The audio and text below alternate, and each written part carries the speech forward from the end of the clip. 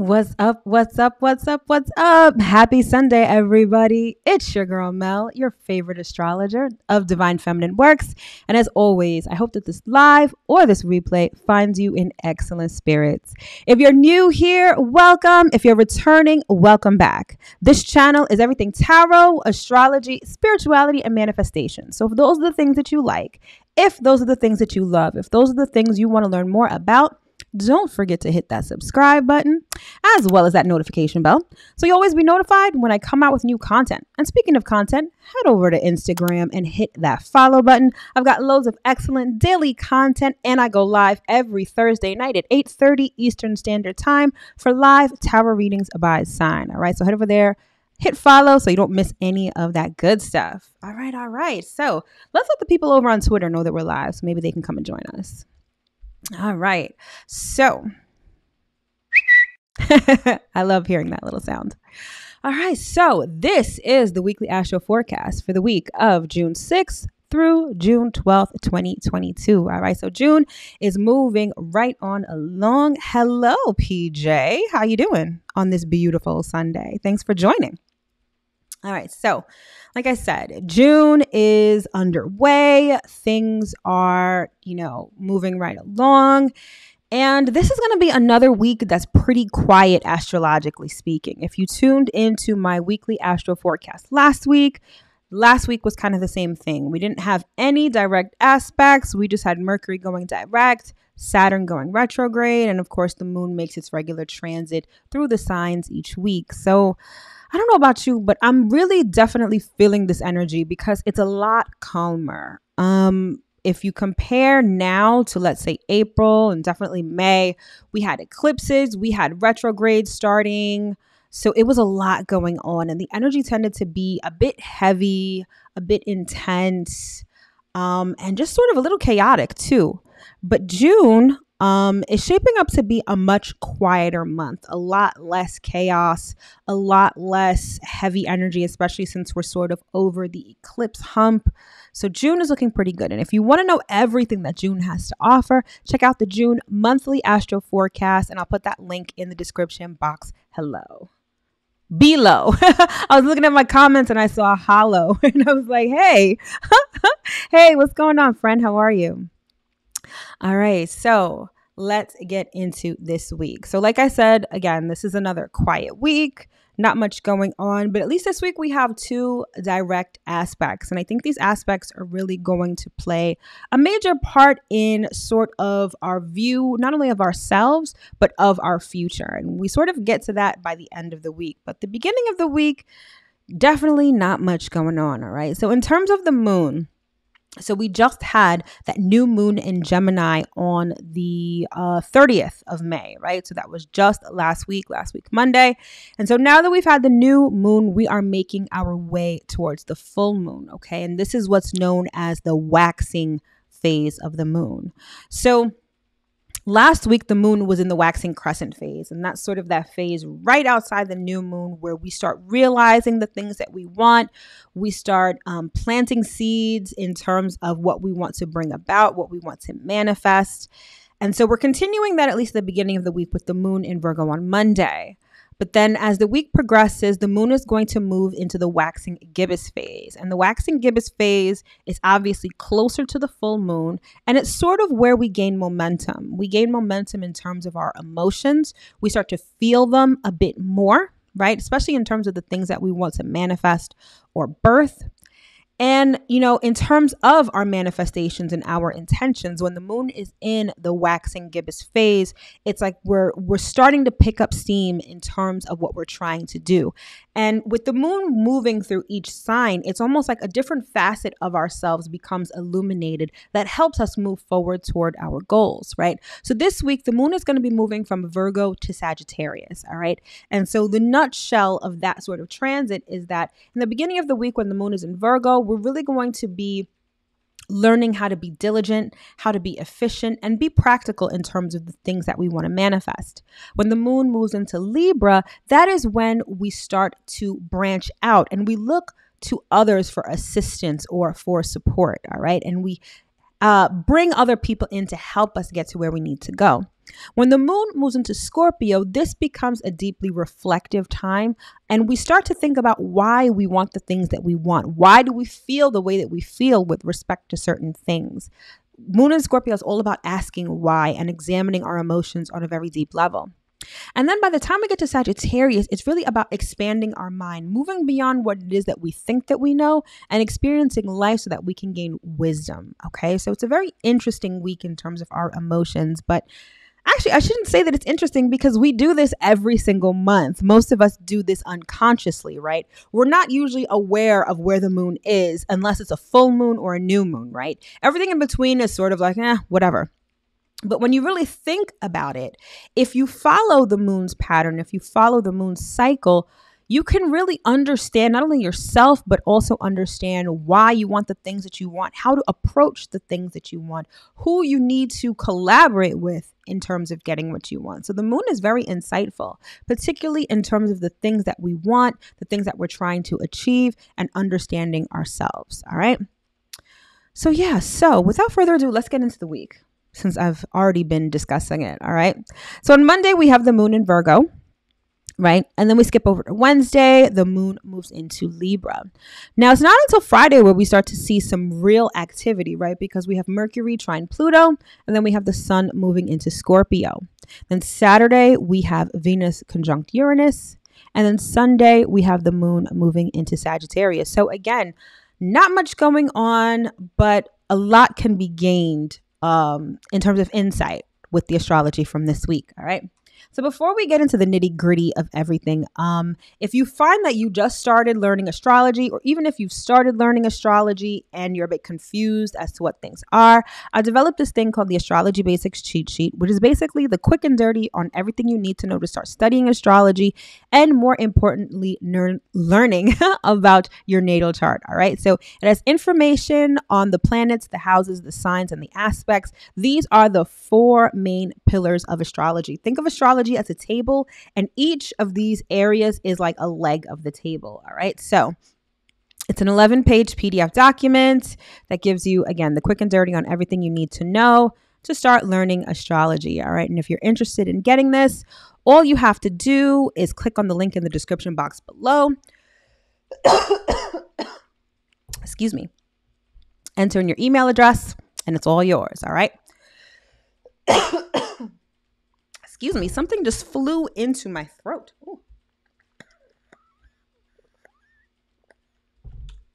Ooh, goodness. All right. So now that we've gotten that out of the way, let's get into the week day by day. All right. So first off, on Monday, like I said before, we have the moon in Virgo, and you'll see this towards the bottom right-hand side of your screen. The moon is in brown and it's at 0 degrees Virgo. All right. So Virgo is all about perfectionism. It's all about attention to detail. I always find the stories behind the signs can be very interesting. Now, I'm more familiar with like Greek mythology, but Greek mythology is based on Egyptian mythology. But it's interesting that Virgo as a sign is interested or is obsessed with perfection for a very particular reason. Back in the Roman Empire, there were these women called Vestal Virgins, right? And they were required to tend to the fire in Apollo's temple. Okay, Apollo is the god of the sun. And they had to do it in a very specific way. And if they didn't, they would be thrown into the fire. Hence why Virgo is super duper duper obsessed with perfection. It's almost like if I'm not perfect, then everything is going to go to shit, right? And while that's not necessarily the only characteristic of Virgo, it is one of the main characteristics. But in perfecting, or at least in focusing on perfection, we learn how to become more efficient. We learn how to fine tune what it is that we're doing or what it is that we're trying to achieve. Okay. And so with the moon in Virgo being in the waxing crescent phase, when it comes to the things that we want to manifest, when it comes to the things that we want to bring forth into this life, Now with the moon in Virgo, it's going to be a time to perfect these things, either perfect our ideas, right? Or perfect the process by which we do what we do so that we can actually have the things that we want, okay? So this is when the moon is in Virgo, we are geared towards doing things in a very practical way. We're sort of our focus and even our emotions to a certain extent are sort of put in place where we can really take care of things, be diligent about things, address the mundane issues of life. Virgo sort of gets this reputation for being a bit boring because they're really concerned with our day-to-day activities and finding efficiency and value and service in those things, right? And so when the moon is in Virgo, that's pretty much what we're focused on, okay? It's about reorganizing. It's about setting things right. And we find emotional satisfaction in solving problems and being of service to others. So particularly if you're trying to manifest something that has to do with others, let's say if you want to put a book out, you want to publish a book, Moon in Virgo helps you focus on how this book can really help other people. What value can it bring to people? Okay. And I feel like that's where our emotions are going to be centered towards the beginning of the week, okay? Virgo is also notorious for health matters. So when the moon is in Virgo, a lot of us may be more cognizant of our health and health issues that we may be dealing with, okay? It's all about our physical body and how we can be more efficient in terms of, so it's like you can't be of service to others if you're lacking in physical health, right? And I feel like Moon in Virgo helps us to understand that, right? So we start eating healthier, or at least we put our attention toward our health, okay? And so that's pretty much where we're going to be at the beginning of the week. This is how we kick the week off, all right? So now let's move on to Wednesday. So on Wednesday, the moon moves into the sign of Libra. And you will see that at the bottom left-hand corner of the chart, you'll see the brown moon at 0 degrees Libra, okay? So Libra energy is very cooperative. It's very partnership oriented because of all the zodiac signs. Libra is the sign that's most concerned with relationships and how we interact with other people. And what I love about the moon in Libra, particularly when it's in the waxing phase of the moon, is that we look to others to help us. We sort of go beyond ourselves and we incorporate other people into what we're trying to do. All right. Because relationships, not just on an emotional level, are they fulfilling just for the sake of it, but relationships also add value to our lives, particularly when we're trying to manifest something or put something forth or put something forward. Right. So what's interesting is that moon in Libra is sort of like moon in Virgo in a sense. Problem solving becomes a focus, right? But it's approached in a much different way. Whereas with Virgo, it's problem solving via service and becoming efficient. Problem solving in Libra is all about interaction with others, particularly pleasing interactions with others, okay? It's also about beauty and putting beautiful things in our environment. And what I love about Libra, the moon in Libra transit, especially in this phase of the moon, is that it's all about finding the beauty in what we're trying to do. A lot of times, especially when the moon is in Virgo, we can become very bogged down by details. This is what we need to do. This is what we need to have. It's sort of like crafting a plan of action, right? And then moon gets to Libra and it's really about stopping and smelling the roses, appreciating how far you've come in your journey and sharing that with other people, okay? So this is all about diplomacy. This is all about, again, interacting with people. But the thing with Libra is that Libra is notorious for being indecisive. While Libra can see both sides of a situation, a lot of times Libra is sort of straddling the fence, not really making any moves because of indecisiveness. Libra can also have a propensity towards people pleasing.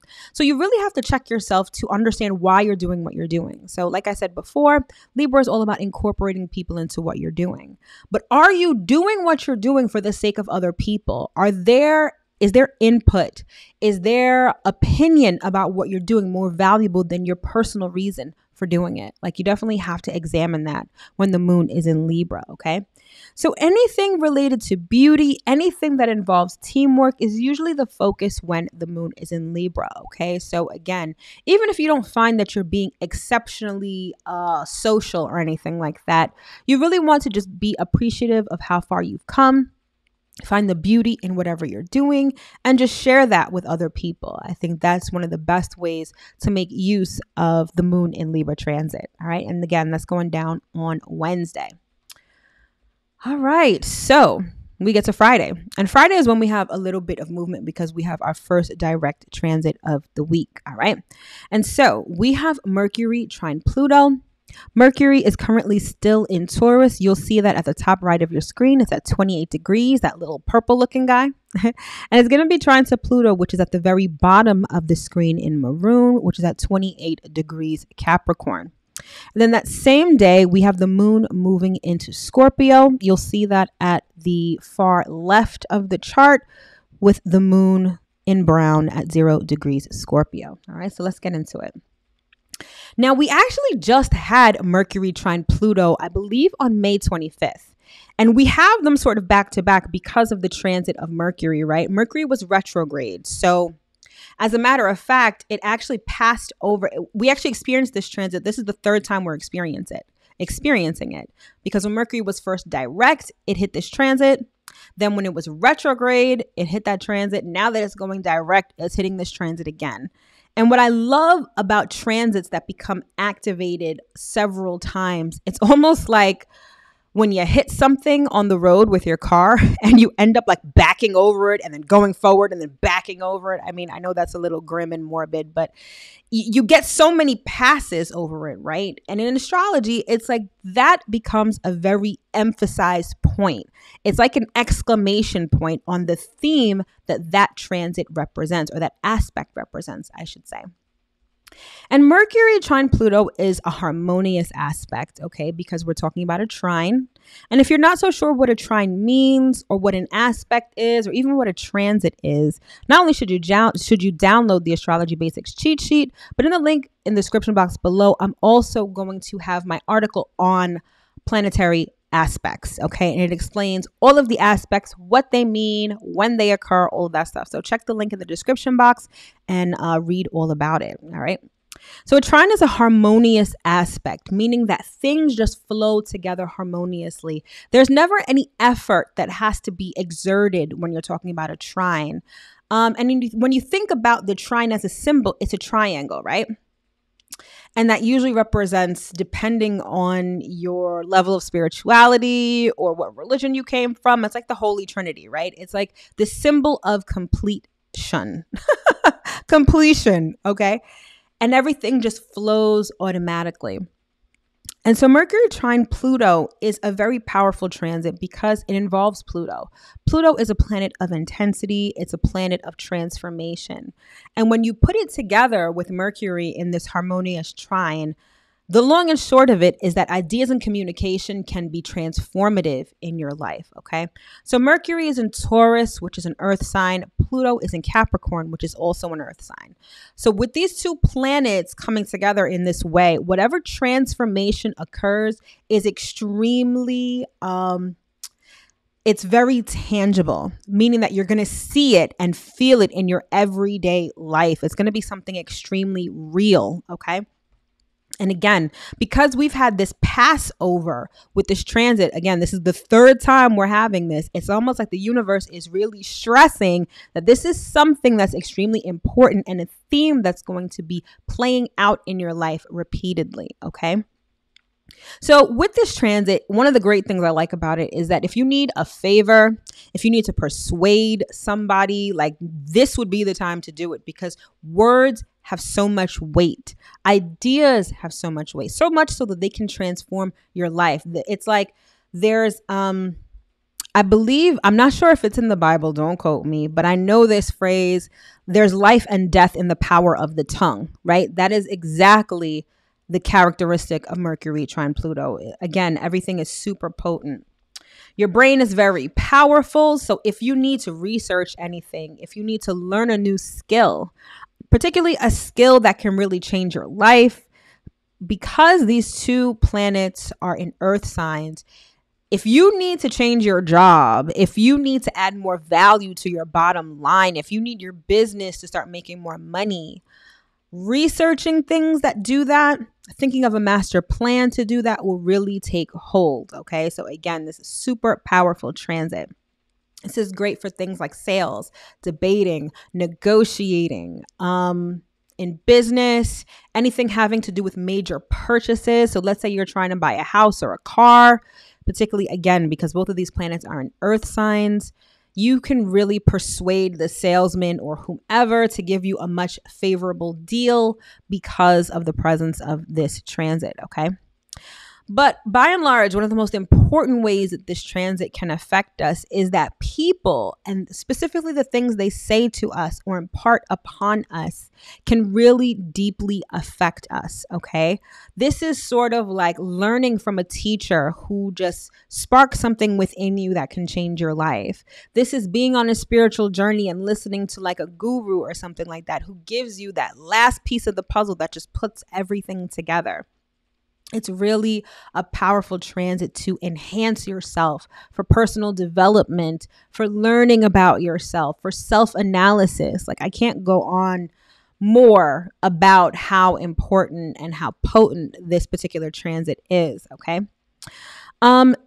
Interestingly enough, it also bodes well for criminal activity, all right? Because Pluto is associated with the underworld, sort of the underbelly of our society. And in terms of Mercury trine Pluto, this is understanding the mechanisms of the criminal world. So you'll see criminal activity. If it doesn't go up, I think that in the next couple of months, you're going to hear about a lot of people who committed crimes at this time because, I don't know, the transit somehow just fosters that for some reason. Again, it's all about research, investigation. If you're trying to get to the bottom of something, to learn the truth about something or learn why something works the way that it does, this is the transit for you. Perfect for research and investigation.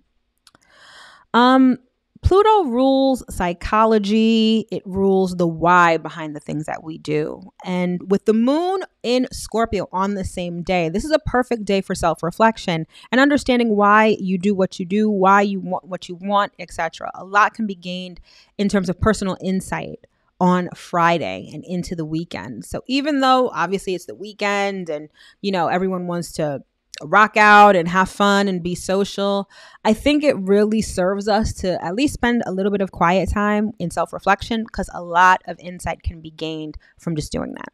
All right. So, and then we have the moon going into Scorpio, which I mentioned before, which is all about deep emotions. It can also be about ridding ourselves of what we no longer need. So with the moon in the waxing gibbous phase, I feel like I have to keep remembering that because it feels so hard to say for some reason. With the moon being in the waxing gibbous phase, like I said before, we're gaining momentum towards our manifestations, right? And with the moon in Scorpio, it's really about taking stock of what you don't need that can sort of weigh you down and be an obstacle to getting what you want or getting to where you need to go. So if you've noticed that maybe you have a negative self-talk, or maybe you procrastinate a lot, you know, any sort of those habits that really prevent us from being our best selves, Moon in Scorpio is the best time to address those things and release them. Moon in Scorpio also tends to be a really emotional time because it's all about our deeply seated emotions and our subconscious. So the beginning of the weekend may be a bit emotional. It may be a little emotionally triggering, but the best thing about triggers is that it puts your attention where it needs to be so that you can address that particular emotion or that particular situation. All right. And again, with that Mercury trine Pluto transit, Friday is a great day for self-reflection and some inner work, maybe even some shadow work too. All right. So that's Friday. Interesting day. And then on Saturday, we have Venus conjunct Uranus in Taurus. All right. And so if you look at Taurus, which is towards the upper right hand part of the screen, you'll see the green Venus symbol at 16 degrees. And then that blue thing next to it is Uranus, which is also at 16 degrees. All right. And to be honest, Venus conjunct Uranus is actually one of my favorite transits. One of the things that I feel that I don't hear a lot of people talk enough about is sort of the origin of Uranus and what Uranus typically represents. Most astrologers will just say that, okay, Uranus is the planet of rebellion. It's the planet of surprise, right? It's things happening that aren't within our control. That is because Uranus represents fate. It actually represents God. In Greek mythology, the sky itself was known as God and was also it wasn't called Uranus. I forgot the name, but Uranus is representative of God and divine will. That's why things happen. Anything happening with Uranus is a surprise because it's all about fate. It's all about destiny. It's all about divine will and the hand of God, right? And so when you put Venus together with Uranus, it's like the hand of God is at work in terms of our relationships, in terms of our money, in terms of things that we value. Now, if you're not someone who likes surprises, anything involving Uranus can be a little jarring, right? Because again, it's things happening that aren't within our control.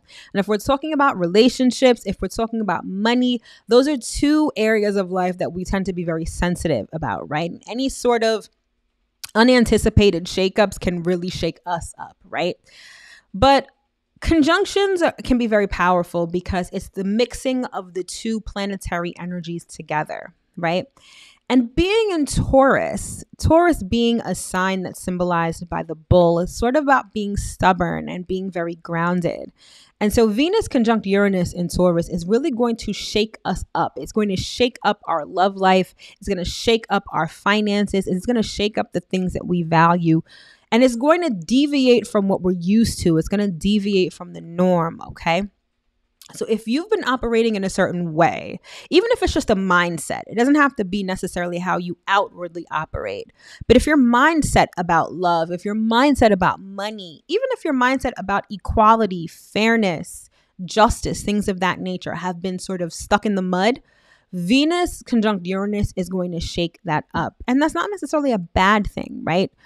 Sometimes we need to shake up for change, particularly change in the right direction if we haven't been going in the right direction before. So it's really about experiencing new things. And that's why I titled this particular weekly forecast, Surprising Encounters, because Venus is all about relationships, right? It's how we interact with other people. And Uranus being the planet of surprise, many of us could find ourselves striking up a conversation with a stranger that ends up being our friend, or meeting someone randomly by accident and then, interacting with them.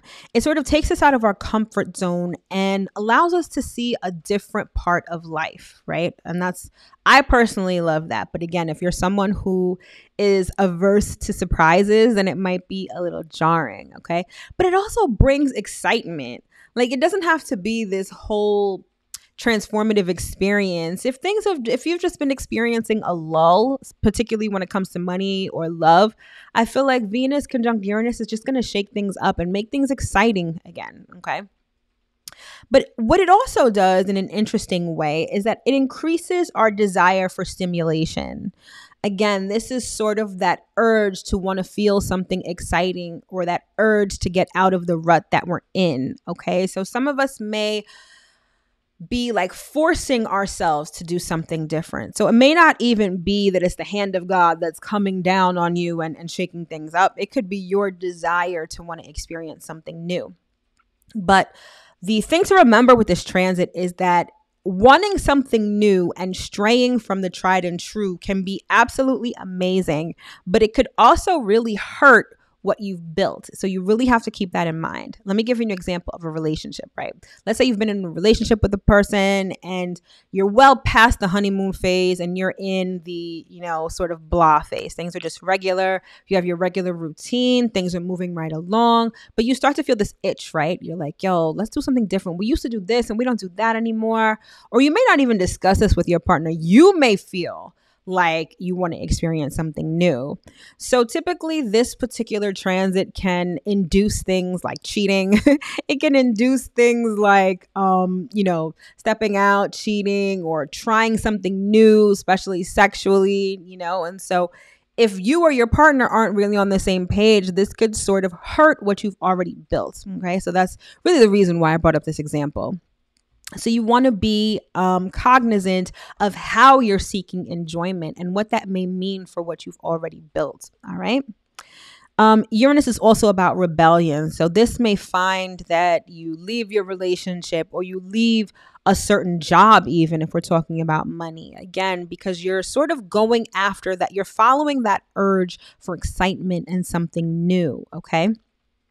Now, if you're single and you're really looking to mingle and be out there, because of the presence of Uranus, internet dating may be your thing. Online dating, dating apps, you may want to give it a try because, again, you may have that surprising encounter that may really turn into something that you really want. Now, if you're averse to internet dating and all of that stuff, you may actually want to give it a try because, again, it's all about surprises. It's all about deviating from the norm. Okay. So that may be where you find your prince or princess charming. Okay. Let's see what else we have. Okay. So in terms of money, Venus conjunct Uranus could be a windfall of money, a surprising amount of money that just falls into your lap. And again, it's something that you have to do to get it, right? Because this is sort of the hand of God at work. But at the same token, it could also be a downfall of money. So this could be a surprising bill coming up, a surprising expense, okay?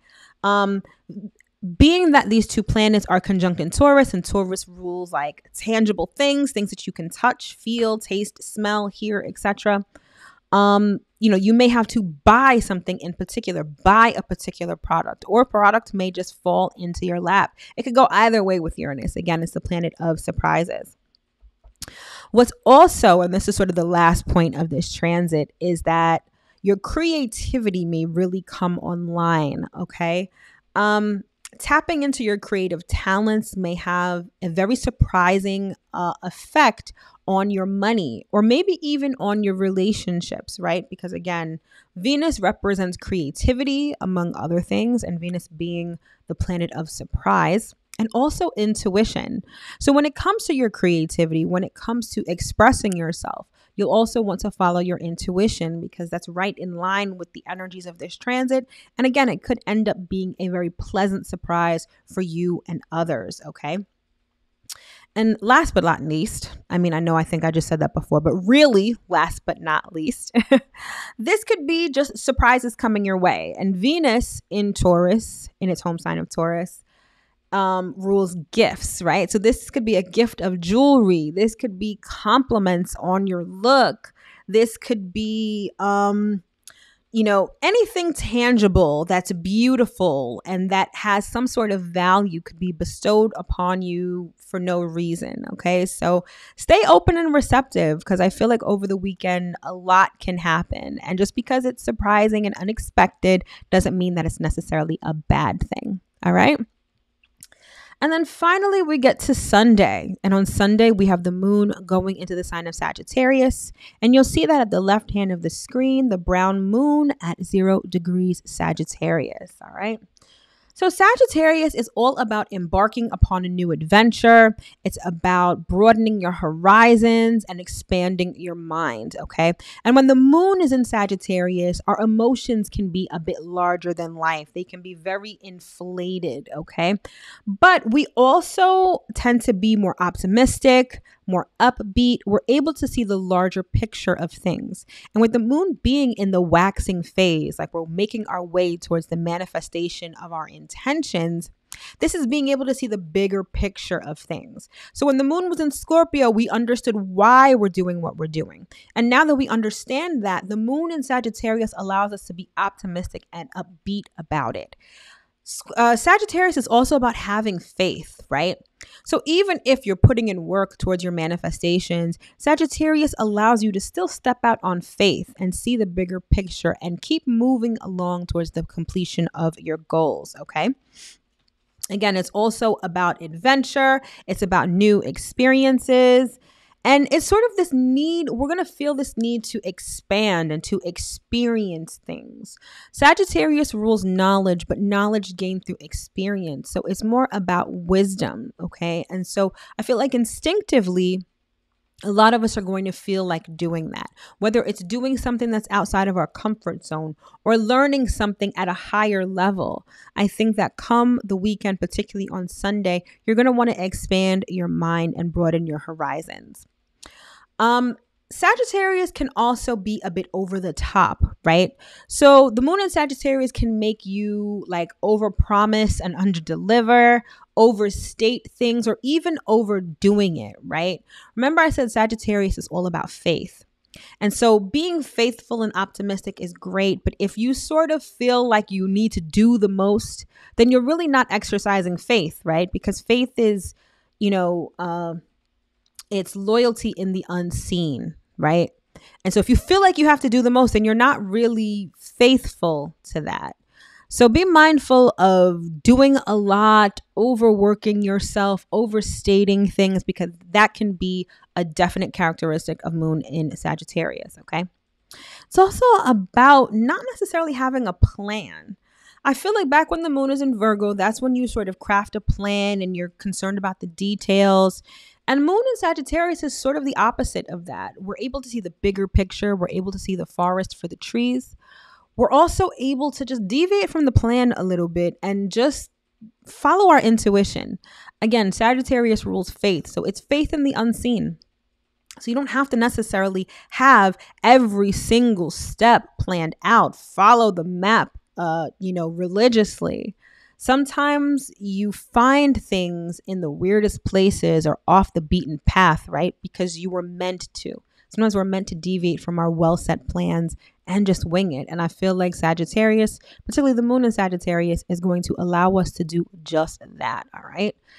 So again, this week has been pretty low key. It's not a lot going on, but that's the beauty of life, right? You have some weeks that's going to be a lot of stuff, a lot going on, a lot of heavy and intense energy. Then have other weeks where it's just, not so much of a focus on a lot of things. And this week is definitely going to be one of those weeks. All right. So with that, I conclude this weekly Astro forecast. I hope that you were able to get some valuable information and information that can really help you get through the week well. Thank you so much for joining me. I know that you could be doing anything else on a Sunday, and the fact that you came here and you've been rocking out with me means the world to me. So thank you so much.